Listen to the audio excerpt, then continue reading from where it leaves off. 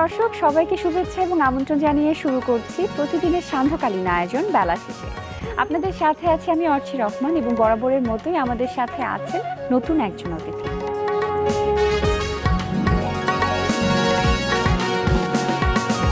প্রিয় দর্শক, আজ আমাদের সাথে আছেন সামিউল ইসলাম পোলাক, বাচিক শিল্পী। চলে যাচ্ছি তার কাছে আলাপচারিতায়। কেমন আছেন? ভালো আছি। শুভ সন্ধ্যা এবং শুভ নববর্ষ। শুভ নববর্ষ এবং অনেক অনেক শুভেচ্ছা জানাচ্ছি আমাদের বেলা শেষে সেটে আসবার জন্য। আমার তো এটা সৌভাগ্য এসটিভির সাথে সংযুক্ত থাকা সবসময়। জি, আমরা কিছুদিন আগে আপনার একটি অ্যালবাম পেয়েছি।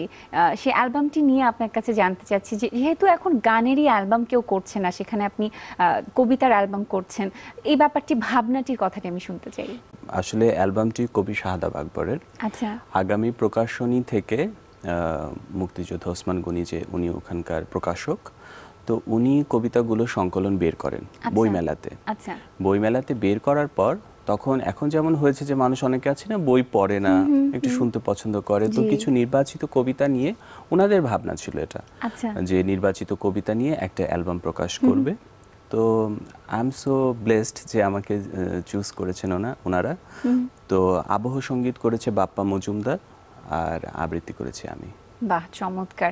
অ্যালবামটি সম্পর্কে জানতে চাচ্ছি, কতগুলো কবিতা আছে এখানে? 19টির মতো কবিতা আবৃত্তি করা আছে। আমার সঙ্গে আজমেরি লিমি নামে একটা মেয়ে, ও কিছু কবিতা পড়েছে এবং 3টি গান কবিতাগুলোকে সুর করা হয়েছে এবং 3টি গান প্রকাশ করা হয়েছে। পশ্চিমবঙ্গের শুভঙ্কর পান্ডা, আমাদের অত্যন্ত জনপ্রিয় কণ্ঠশিল্পী বাপ্পা মজুমদার দাদাও গিয়েছেন একটা গান, আর আরেকটা আজমেরি লিমি, উনি মূলত সঙ্গীত শিল্পী, উনিও একটা গান করেছেন।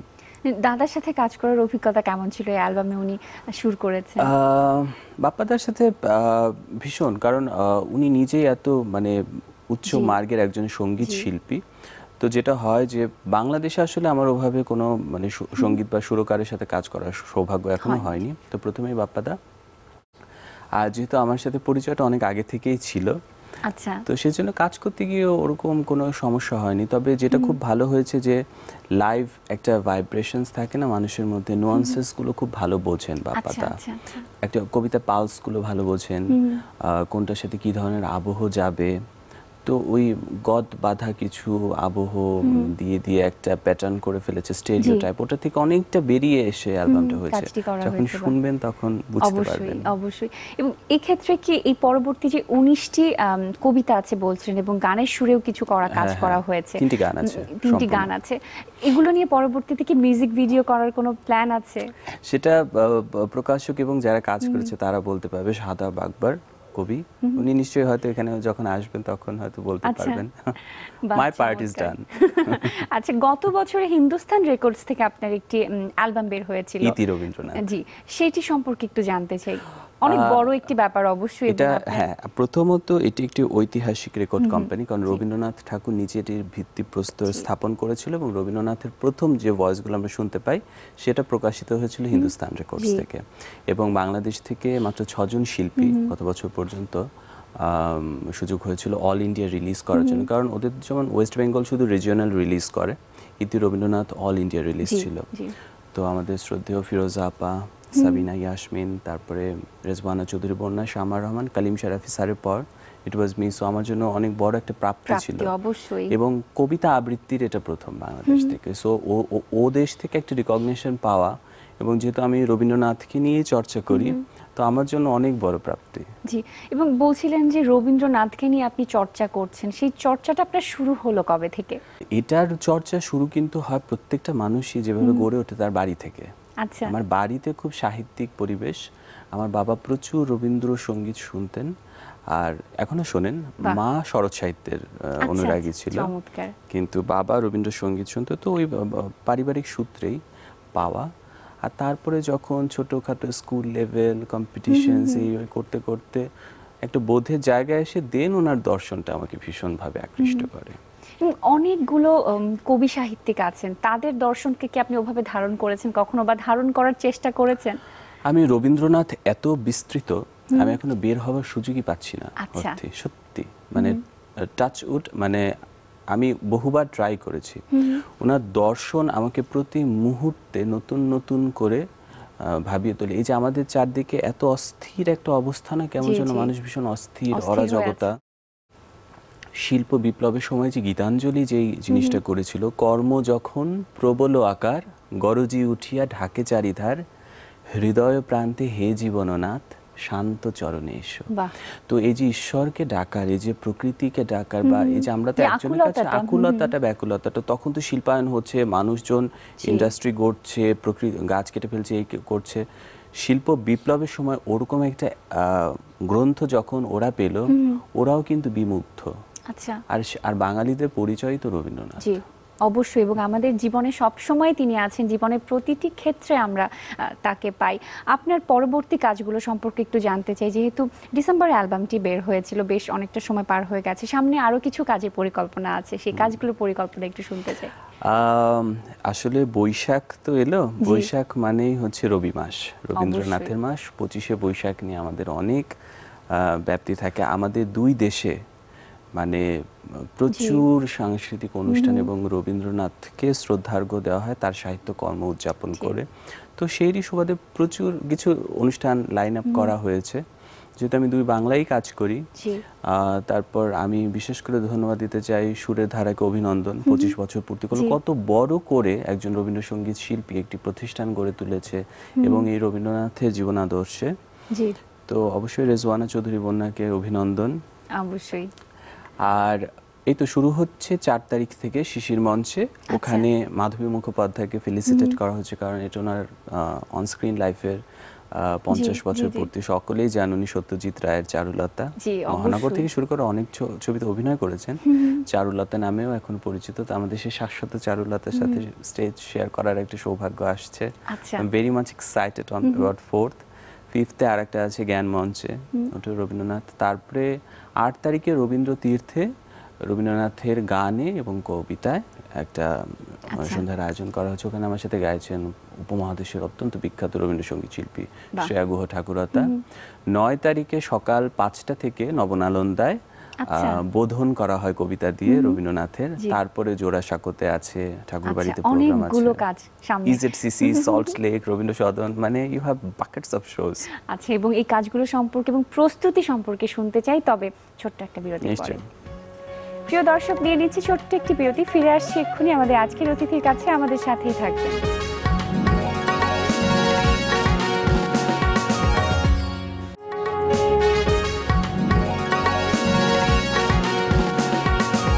প্রিয় দর্শক, বিরতির পর আবারও ফিরে এলাম বেলাশেষের আজকের এই আয়োজনে। আপনাদের সাথে আছি আমি অর্চি রহমান, এবং আমাদের সাথে আছেন বাচিক শিল্পী সামিউল ইসলাম পোলাক। চলে যাচ্ছে আবারও তার কাছে। এত গুণী গুণী মানুষদের সাক্ষাৎ পেয়েছেন, তাদের সাথে স্টেজ শেয়ার করতে পেরেছেন, এই কাজ করার অভিজ্ঞতাগুলো শুনতে চাই একটু, যে আপনি কাজ করতে যে এমনটা হয়েছে, আপনার খুব পছন্দের একজন মানুষের সাথে কাজ করতে গিয়েছেন, সেই মুহূর্তের কথাগুলো কেমন লেগেছিল তখন? আমার ক্ষেত্রে যেটা হয়, অনেকে বলে যে I got nervous, but literally shaken up, but আমার যখন হয়, আমি যাকে খুব পছন্দ করি তাকে অ্যাবজর্ব করে ফেলি। তো আমার সাথে যেমন কার কথা বলবো, অনেকের সাথে কাজ করেছি। যখন ব্রততী বসে আছে ওখানে উইংসে, আমি যাচ্ছি কবিতা পড়তে, তো আমি জাস্ট প্রণাম করে চলে গেলাম। ব্রততী ফিরে আসার পর বললো যে খুব সুন্দর হয়েছে, দারুণ রে, দারুণ পড়লি রে তুই।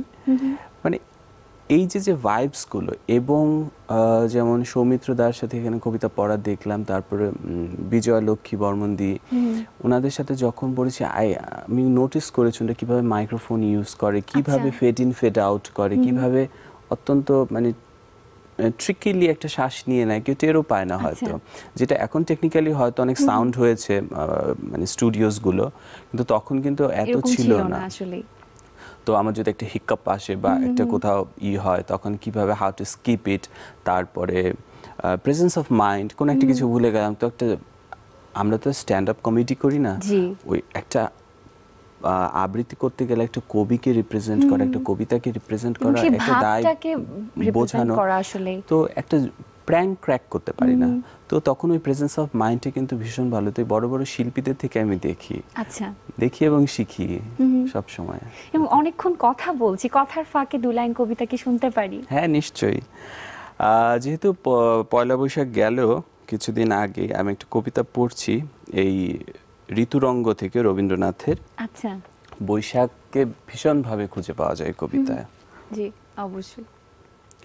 কোন বারতার করিল প্রচার দূর আকাশের ইঙ্গিতে, ঐরাবতের বৃংহিতে নিষ্ঠুর তপে আছে নিমগ্ন ধরণী তপস্বিনী, রুক্ষ অঙ্গ পাংশু ধূসর, ধ্যান অঙ্গন শুষ্ক ঊষর, নাহি সখী সঙ্গিনী। বুঝি আসন্ন হলো তার বর, শুনি গর্জন রথ ঘর ঘর, বুঝি আসে কাঙ্ক্ষিত ওগো বিরহিণী। গেল দুর্দিন দুঃখ ঘুচিবে নিঃশেষে, মনোমাঝে যারে রুদ্ধ নয়নে, পুজিলে ধ্যানের পুষ্প চয়নে, দেখা দিবে আজি বিশ্বেষে। ওই বুঝি আসে আকাশে আকাশে, সমারোহ তার বিস্তারী, বিজয়ী সে বীর ওরে ভয়ভীতা, যাবে তোর ভয় ওরে পিপাসিতা, তৃষা হতে দিবে নিস্তারী। কুঞ্জ কানন জাগ্রত হোক আজি বন্দনা সঙ্গীতে, শিহর লাগুক শাখায় শাখায় তব নৃত্যের ভঙ্গিতে। গাও জয় জয় গাও জয় গান, ঢেউ তোলো স্বরসপ্তকে, বনপথে আসে মনোরঞ্জন, নয়নে পরাবে প্রেম অঞ্জন, সুধা দিবে চিরতপ্তকে। বাহ, চমৎকার চমৎকার। এটি একটি বর্ষার আবাহন। এই যে কালবৈশাখী, এই যে মেঘদূতম বিরহী যেমন প্রতীক্ষায় থাকে, এবং শান্তিনিকেতনে গেলে অবশ্যই এই জিনিসটা ভীষণ ভালোভাবে দেখা যায় যে গ্রীষ্মের দাবদাহে মাটি ফেটে আছে এবং পিপাসার জন্য মাটিও বোধহয় কাঁদছে যে বৃষ্টি আসুক। তো সেই প্রেক্ষিতে লেখা একটি কবিতা ঋতুরঙ্গ থেকে নটরাজের। চমৎকার একটি কবিতা, এবং এই কবিতার রেশ থাকতে থাকতে ছোট্ট একটি বিরতি নিয়ে ফিরে আসবো। প্রিয় দর্শক, চলে যাচ্ছে আবারও বিরতিতে, ফিরে এসে কথা বলবো আমাদের আজকের অতিথির সাথে। আমাদের সাথেই থাকবে।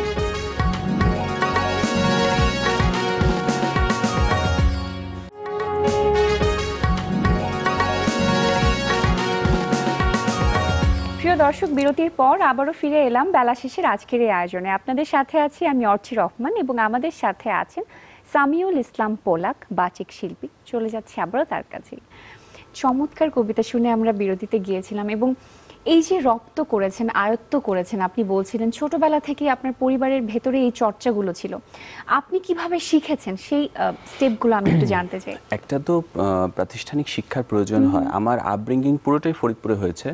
তো ফরিদপুর শিল্পকলা একাডেমিতে আমি 4 বছর একটি ডিপ্লোমা কোর্স করেছিলাম। ঢাকায় এসে আমি মাহিদুল ইসলাম স্যারের কাছে ক্রিয়েটিভ স্টাডিজে শিখেছি কিছুদিন। তবে আমি প্রচুর কর্মশালা করেছি শিল্পকলায়। তখন আর্লি 2006-10 প্রচুর কর্মশালা হতো।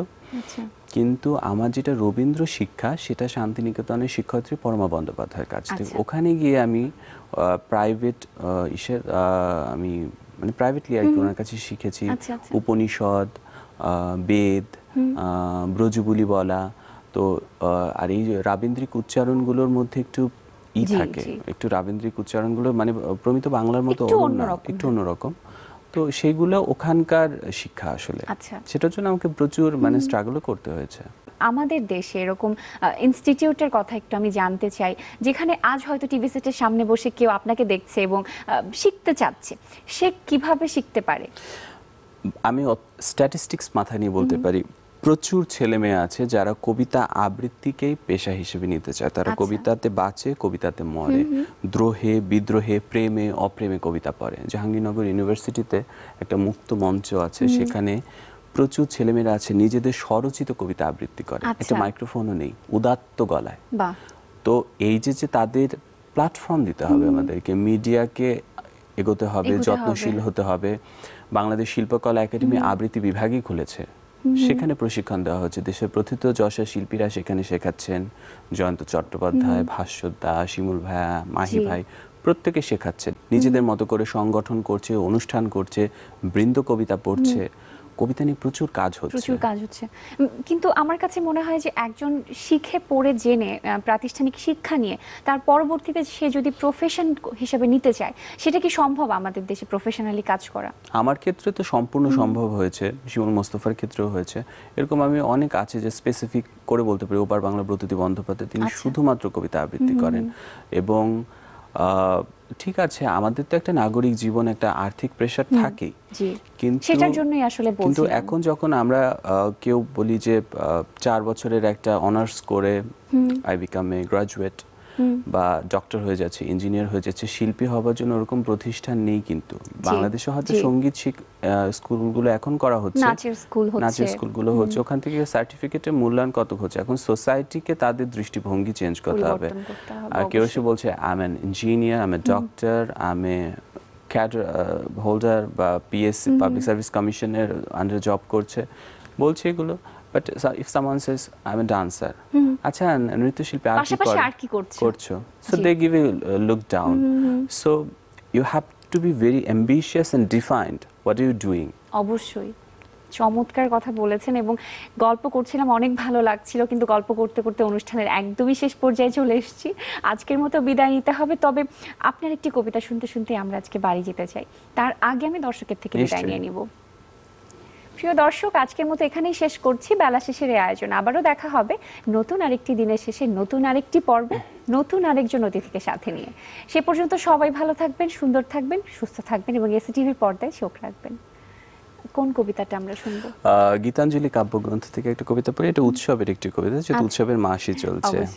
পারবি নাকি যোগ দিতে এই ছন্দেরে, খসে যাবার ভেসে যাবার ভাঙবাড়ি আনন্দেরে, পাতিয়া কান শুনিস না যে দিকে দিকে গগন মাঝে, মরণ বিনায় কি সুর বাজে, তপন তারা চন্দ্রেরে, জ্বালিয়ে আগুন ধেয়ে ধেয়ে জলবাড়ি আনন্দেরে।